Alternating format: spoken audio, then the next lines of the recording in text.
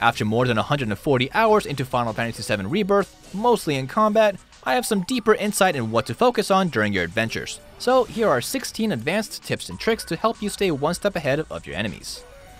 Synergy abilities are the new powerful addition to Final Fantasy VII Rebirth.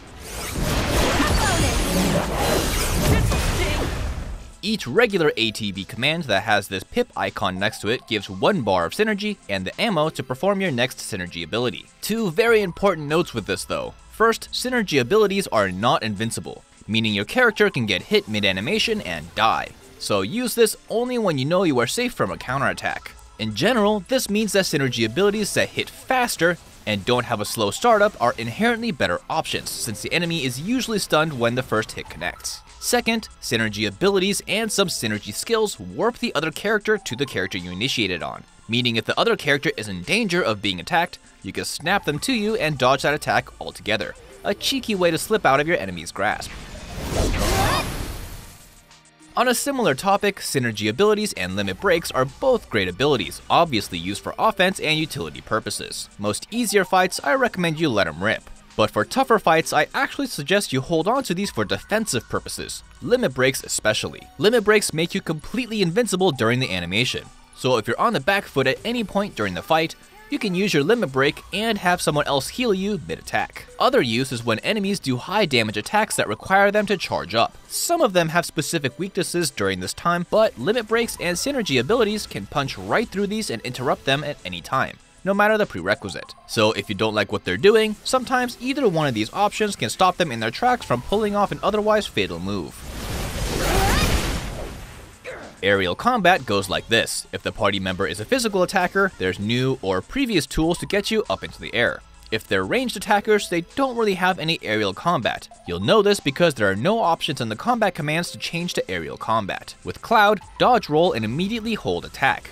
This will have him fly towards your aerial opponent. With Tifa, you'll need some teammates to perform some synergy skills instead, and create an uppercut towards your opponents. With Yuffie, just like in Intergrade, you send out your shuriken first with triangle, then press triangle again to warp to your shuriken attacked target. Everyone else has ranged options that don't require getting in close. Do not sit on ATB. If you're starting to notice that some teammates of yours are constantly full, it's time to change that. Depending on how you play, it's recommended that any characters you notice having this problem should always equip supporting materia that's not just healing, such as the time materia to cast haste, or empowerment materia to boost magical and physical attack, or any innate abilities that support the team. There's always a free window to help your teammates to get extra support. Anytime you see a barrage of attacks, such as the Sweeper's machine gun or the Mind Flayer's barrage, it's possible to multi-parry these attacks. By perfectly guarding the first attack, then spamming the guard button until the attack is done, you should parry all the projectiles and get you decent ATB. Assess your enemies. This is a boring eat your vegetables one, but do not skip this. First, it's obvious, but this allows insight on what their weaknesses are and what strategies you should employ against them. There are many specific strategies the game shoehorns you into, and it's best to follow them. Otherwise, you're likely going to multiply the workload for yourself by brute forcing your way through. Second reason is this also adds to your goal to get new enemy skills from Chadley, and some of these enemy skills are invaluable, so scan every new enemy you see. Remember that once you assess them the first time, no need to assess again. Instead, bring up their information again at any time by pressing the touchpad. Pressing L1 brings up the icons for quick reference, and R1 brings up their attacks and what properties they have.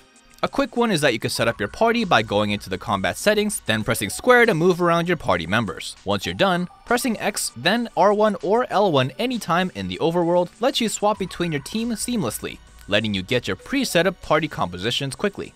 Now we got a grab bag of one character-specific combat tip per party member, starting with Cloud. Cloud's Braver is an extremely powerful attack that's great to dish out after they're staggered. Thing is, you can easily pump up those rookie numbers by doing this nifty trick. Cloud both has a self-berserk ability, which makes him dish out and take 30% more damage, and Braver, as said in the description, does more damage in the air. So preferably the combo is during Punisher stance, hold square to self-berserk, roll away from the enemy, then quickly hold square again to fly towards the enemy in the air, then go for Braver.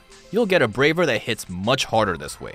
Aerith has gotten a little quality of life update since the remake, thanks to the ability to warp back to your ward when placed on the ground. This can let you cast it onto a teammate, then warp over to them, a little risky, but a better use of this is to cast multiple wards in different locations across the battlefield, either 2 or 3 on opposite sides. Aerith then has the ability to automatically warp to other wards to dodge dangerous attacks, or if there's more than one ward placed, you can choose which one to warp to by aiming the left stick towards it, giving her much better kiting and evasive abilities. Red 13's whole design depends on getting hit by the enemy attacks to increase his vengeance gauge, but in some fights you can go the entire time without him being touched at all, giving him no chance to use his better abilities. So use the synergy skill Bodyguard on whoever you use most. While this sucks as an actual way to defend the controlled character, what Bodyguard's real purpose is to temporarily make the enemy target the Bodyguard, forcing them to hit a blocking Red 13 and giving you vengeance gauge. It's best to tap this every once in a while, then run away. Barret's Overcharge shot returns from Remake, and after its usage, slowly fills again and can be manually charged as well. An old trick from Remake is to recharge between your normal attack reloads to reload your ammo and your charge. But there's also a cheeky second kind of charge. Right after using any ATB command, tap the reload once. This does a super quick charge that's much faster than your normal charge. A sneaky way of getting some energy for your next Overcharge burst. We have a guide all about a way to build Yuffie in explosive fashion, but we have another little trick that most players haven't noticed while she is performing her ranged magical attacks. She now gains these small boomerangs that circle around her and do damage to opponents. Thing is, this is also a defensive tool, letting you block many small projectiles, like magic. Tifa is arguably the best holder of the new auto-unique Materia if you want to think less about your stagger situations. She will automatically improve her unbridled strength through the fight, prepping for when you stagger your opponent. When you finally do stagger, she automatically performs her unique attacks and increases your stagger multiplier for you, making your job easier and making you do way more damage. Great for players who love having Tifa in the party but aren't necessarily a Tifa main. Cait Sith's friend Mog is quite the lackadaisy companion. When Mog is on his own, he will often slowly march towards his foes, wasting time he could be helping out with damage. You could do a charge attack to get you both in, but then Cait is in danger. So a good practice to have is when you see Mog way in left field, grab him with triangle, charge attack, then dodge immediately. This will send Mog rolling on his way towards the enemy, then keep Cait out of harm's way and gain a tiny bit of ATB. One thing as you go through the game is to keep an eye on Materia you want to level up and your backline, which are your party members following you but not in the main 3. Why? Because not only do they sort of help out in battle, but because they're even participating at all, they also gain AP for Materia. This means any spare Materia you have lying around that needs leveling, you should always throw on characters you don't use too much. This doesn't apply to specific situation where the backline isn't there, such as some encounters or VR sessions, but any other time throughout the overworld, always keep your Materia growing, because you need a lot of AP throughout your journey. When you stagger an enemy, there's one thing, possibly two if you have the resources, you should always do. One is to cast the time Materia spell, Stop. Stop not only stops enemies in their tracks, but also can stop the stagger bar from going down, just like in the previous game. This, combined with one of the new synergy abilities labeled with the Hourglass Plus icon to increase stagger time, can rapidly increase the time the enemy is vulnerable and give you a much larger window to wail on your opponent. Combined with the stagger multiplier raising abilities such as Tifa's unique attacks, they're in for a world of hurt. And there you go, 16 tips if you want to get the upper hand in your battles in Final Fantasy VII Rebirth. We've got more guides and showcases coming your way for Rebirth, so stick around here on GameSpot.